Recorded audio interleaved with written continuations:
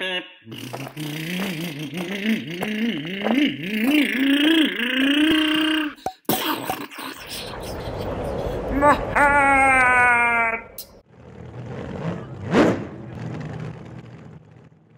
Today I have this 540 10 scale motor. This is a TrackStar motor, so this was actually a special request.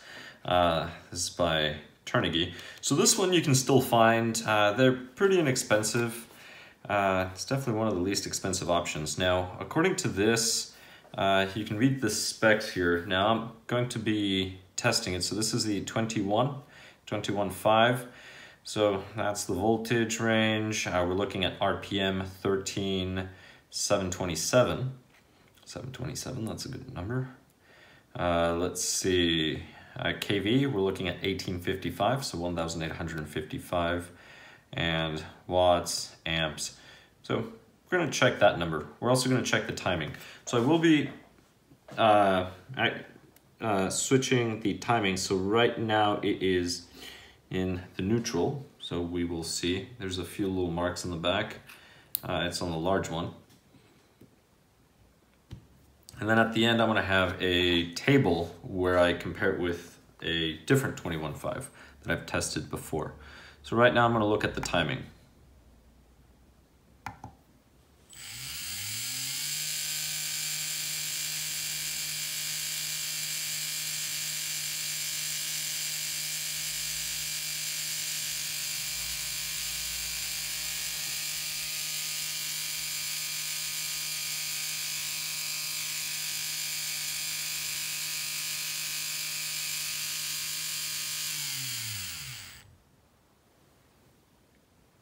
And we have average 16 degrees, 17, 17, and 14. All right, the first two phases are pretty good. The other one's a 3.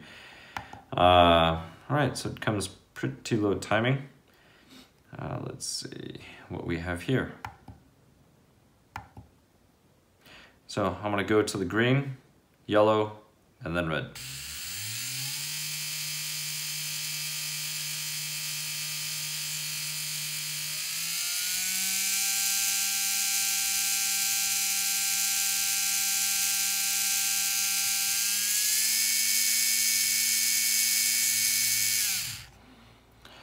So 1603 was the highest that we got. Now I'm going to increase the timing and we're going to do it all over again.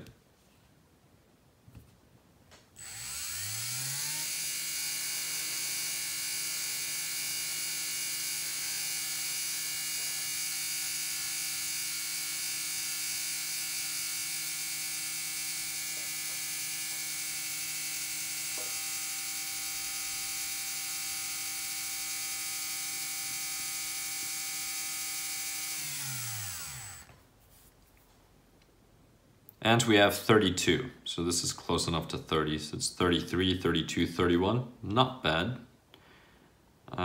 Let's go ahead and do kV now.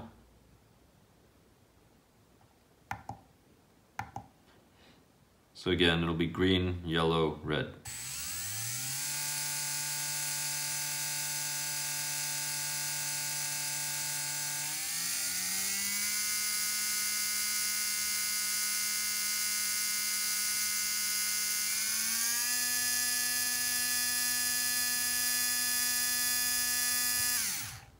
So 1780, 1781 is the highest kV.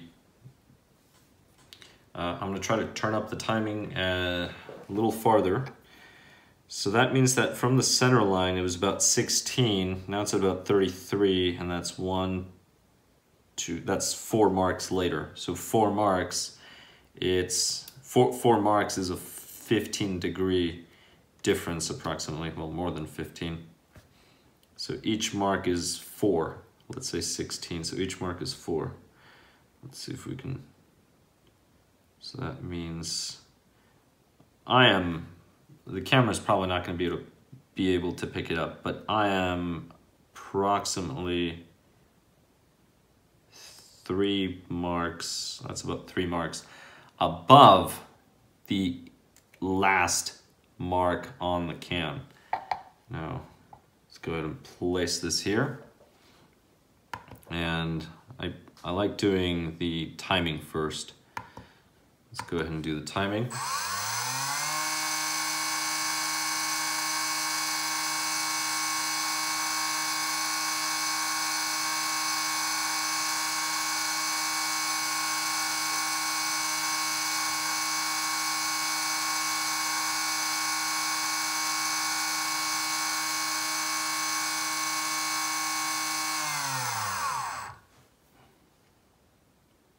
All right, 44 degrees. Let's see, 45, 44, 43. All right. Let's go KV.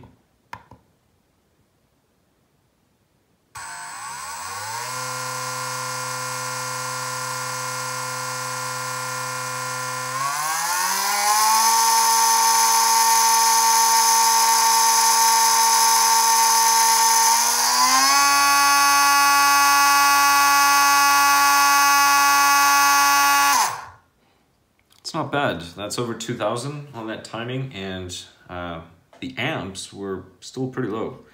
So I think I can go ahead and bump this up slightly. Actually, let's see. I'm gonna try to actually hit maybe the 5. All right. See, at this point, I'm really just guessing. Let's see. So let's go back. We'll do timing again.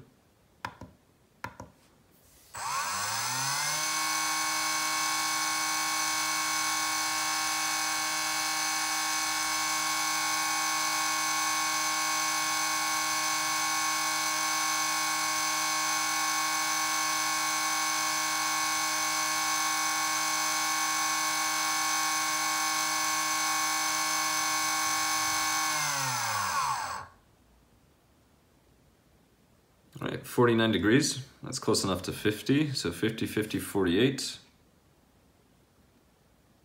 Now let's do KV.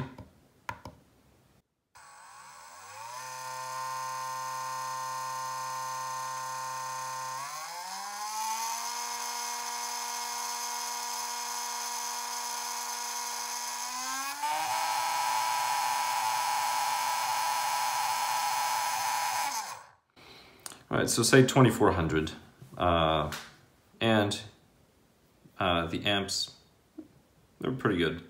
So that was close enough to 50, so that's as far as I'm gonna go with this motor. And now I'm gonna try to see if I can actually get, well, I did about a 33.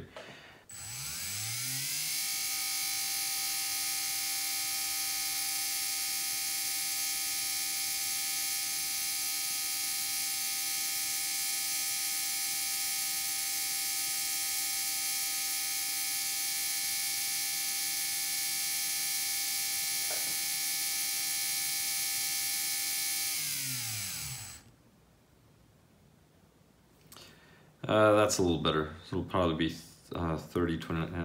All right, we'll go with that. So let's do KV.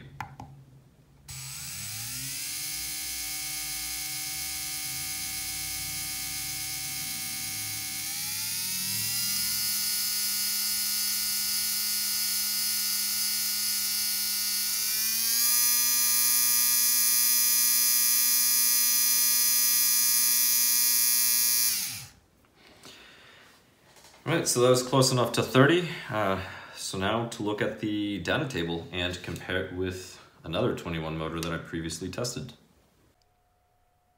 Here's the Turnigy TrackStar 17.5 turn. Now a quick little note, I didn't mention this previously, but in order to turn the bell to adjust the timing, you will have to loosen not only the 3 screws on the bell, but the 3 silver screws that hold the can together.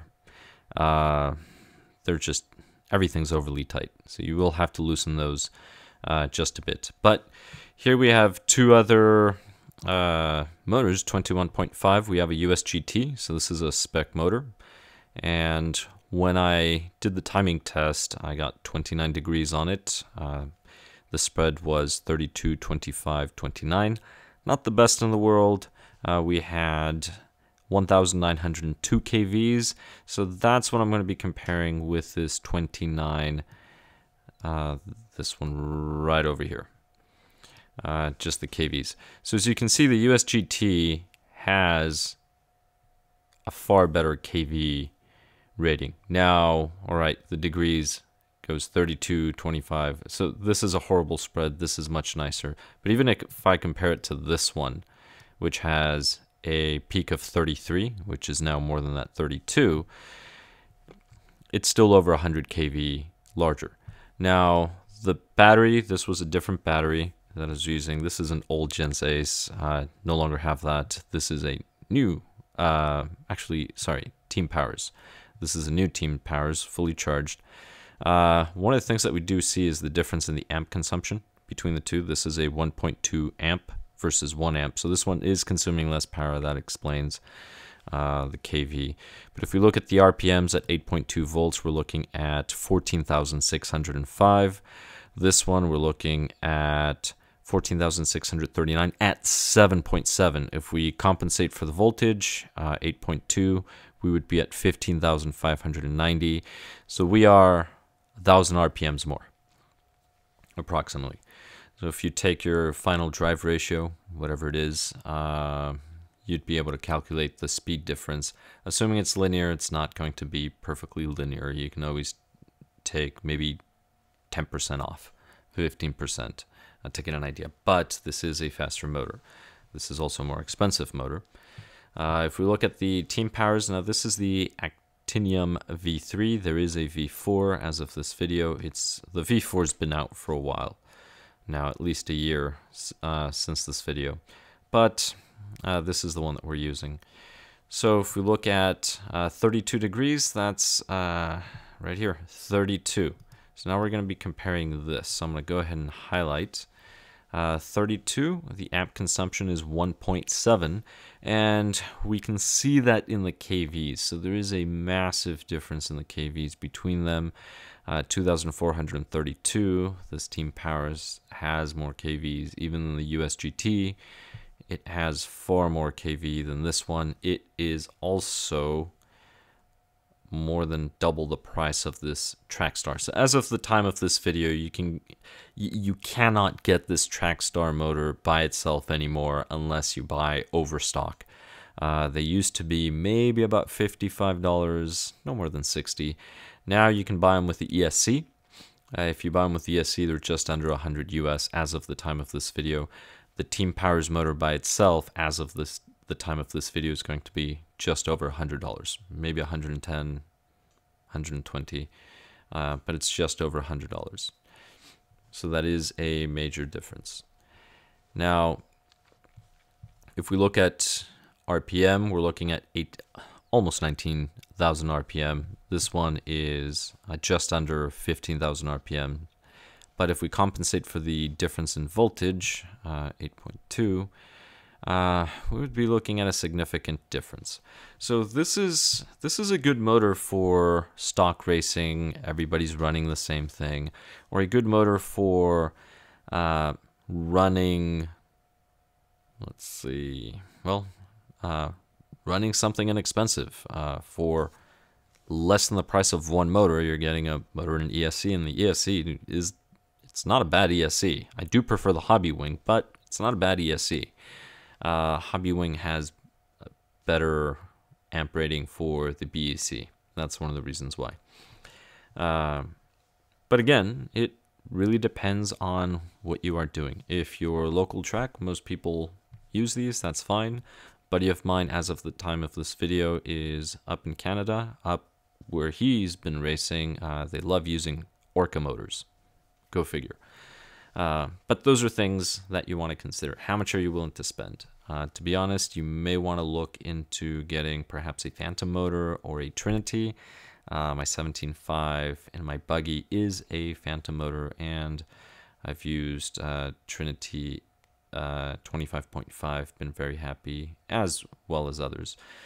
But I hope this information is useful. So if we go down the table, let's look at, let's see, what would be 46. That's close enough to 44. You know, I'll just go ahead and compare the 49. Why not? To the 46. Not fair. Oh well. We're still over 2000 kV for a difference. Now, a better comparison would be the following. If we compare the amp consumption, that would be better. So here we have 2.6, and here we have 2.6. So the Team Powers consumes 2.6 amps at 42 degrees versus 44. And if we look at the kV here, we're looking at 2618 versus 2048.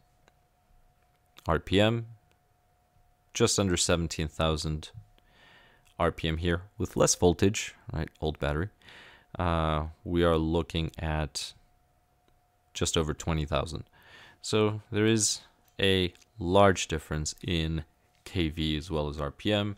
Then again, you get what you pay for. Keep in mind that if you were to find this motor on its own, it would be about half price of this one, if not slightly under half price of this motor. Is it really worth it? It really depends. If you're doing 21.5, I can't really think of anything, but let's just say you were doing maybe a mini class, Tamiya Mini, you were running an MO5, well, let's go with MO7 or an 8, especially if you're doing the MO8 with rear traction. You may want the TrackStar and just bump the timing. And the reason why is they're slightly smaller cars. They're almost like a 112 scale, and if you have too much torque, you're going to be spinning out, unless you're very good at modulating throttle. But those are some of the things to keep in mind. Thank you very much for watching. Please subscribe if you have not, and comment below. What are your thoughts? Have you had experience with these motors? What would you recommend? Until next time. What? Oh, my hair! My car! My rod!